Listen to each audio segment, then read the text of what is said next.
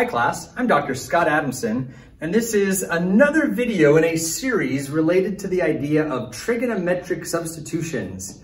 We're going to do one more example to show how you can make deliberate, intentional moves to take an integral with not the structure that we like and kind of convert it into some structure that's really nice. In this case, we have kind of a mess. We don't have an anti-chain rule kind of a thing because the derivative of this quadratic would be a linear, which is not there. And so we just need another technique. And the technique in this case is the trigonometric substitution of tangent of theta. Why? 1 plus tangent squared is secant squared. Can you imagine if this denominator said 1 plus tangent squared? We would be in good shape. Now, at this stage, it's not close to saying that, so we have some work to do to get it to say that.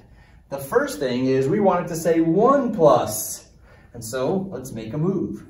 Let's factor out the 15. If we factor out the 15, we'll be left with 1 plus, 15 times what would give you 4x squared? Well, 4/15 x squared.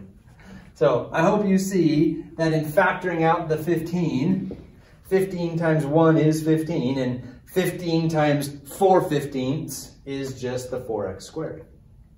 Now that 1/15 is just a coefficient or a multiplier, a factor that we can pull out in front of the integral. So we're getting closer to our goal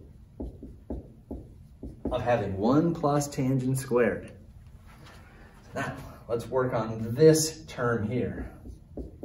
Can you imagine if this term was 1 plus 1 quantity squared, ultimately 1 plus tangent squared, but what would that 1 quantity square need to be to produce 4/15 x squared? First of all, let's do the easy one. I hope you see the x. X squared, yes, great. Now what about the coefficient? We want to square and get 4/15. Well, the numerator of 2. 2 squared would give me the numerator of 4. Denominator. What denominator squared would give me a 15? The square root of 15. So the coefficient there would be 2 over the square root of 15. I hope you can see it. 2 over the square root of 15 squared would be 4/15. X squared, yeah, great. So we're going to make a deliberate intentional move here. And the deliberate intentional move is this. We're going to let 2 over the square root of 15x be the tangent of theta. Now we just make that move and then we deal with the consequences. If I make this move, then this quantity will become tangent of theta squared, and 1 plus tangent of theta squared is secant squared, and things will work out really nice. But we do have some consequences, and the consequences are this. We need a dx. So given that this is our new statement, our new identity, we're now going to have to figure out what dx is. So let's first say x is equal to, if we multiply both sides by the square root of 15 over 2,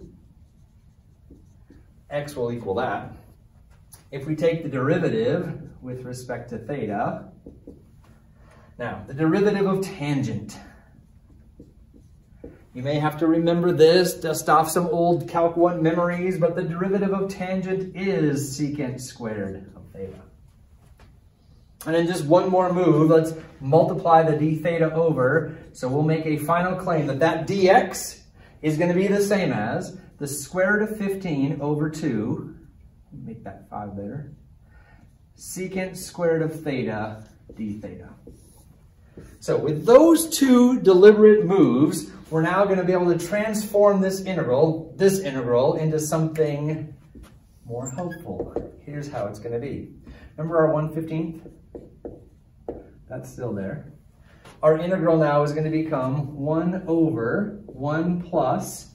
Now, this 2 over the square root of 15 times x is what we're allowing to be equal to tangent of theta.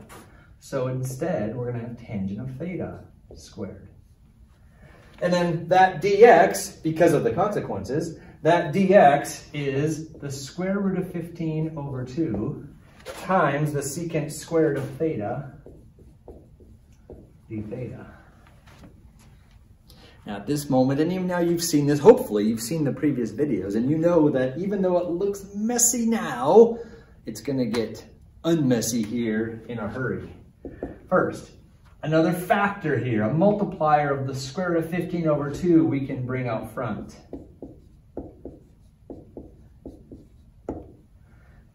And we have this integral. We'll have 1 over 1 plus tangent squared of theta. We'll have secant squared theta d theta. Now, 1 plus tangent squared is the same as secant squared. Thank you, Pythagorean identities.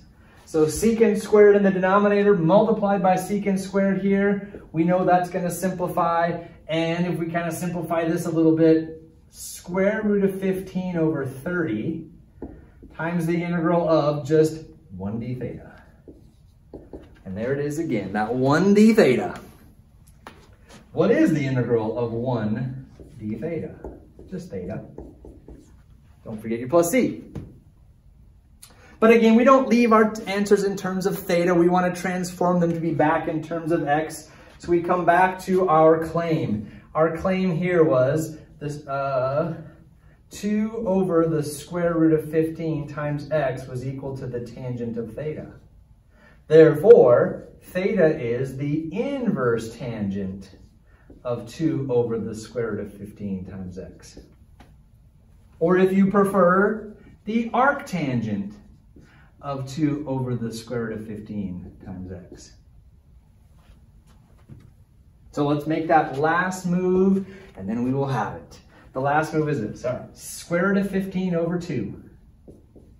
It's multiplied by theta. Arctangent or inverse tangent, I'll use the inverse notation this time. The inverse tangent of 2 over the square root of 15 times x. Don't forget your plus c. Now, with all of this work, it's beautiful, but it might feel a little bit like, oh, how does that really work? Did we really get the right answer? Let's go to Wolfram Alpha and check it.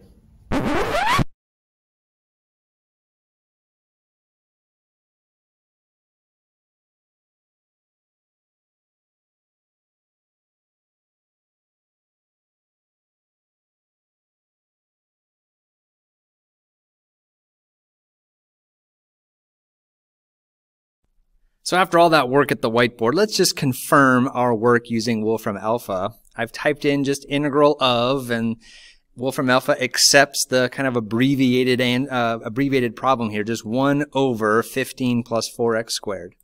And when we check that, first of all, check to see that it inputted what we wanted, and certainly it did. And then let's see if it outputted what we wanted. The inverse tangent, there it is. Now, Wolfram Alpha left the radical square root of 15 in the denominator. Our result has the square root of 15 in the numerator, so we would have to do some rationalization to see that this is indeed equivalent. But it is. This is equivalent to what we got on the whiteboard. So we've seen on Wolfram Alpha that our answer is correct, and that does help us to feel good about the work that we've done here on the board. So thanks for joining us. Click on the next video if you want to learn more, and also click on the EdVantage logo to subscribe to this channel. See you soon.